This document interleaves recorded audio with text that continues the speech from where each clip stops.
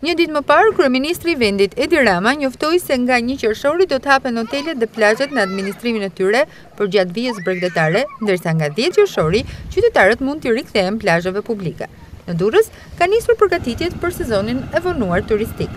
Punonjës dhe makineri të rënda po punojnë përgjatë gjithë vijës bregdetare për të larguar leshterikun.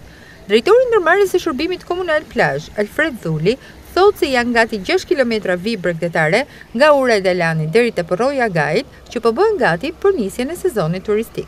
Ne kemi disa ditë që po merrem me heqjen e leshterikut, kur ato ditë që ra shina erdhi prap leshterik, jemi në përfundim të punës. Në proces është gati 6 kilometra vijë bregdetare duke filluar nga Porroja Gaj, duke kaluar ke ura e Delanit. Sipas Dhulit, në këtë ndërmarrje si çdo vit ka nisur punën edhe punonjësit sezonal. Pas heqjes së leshterikut, do të bëhet dezinfektimi dhe plugimi, ndërsa sezoni turistik pritet të startojë në datën 1 qershor.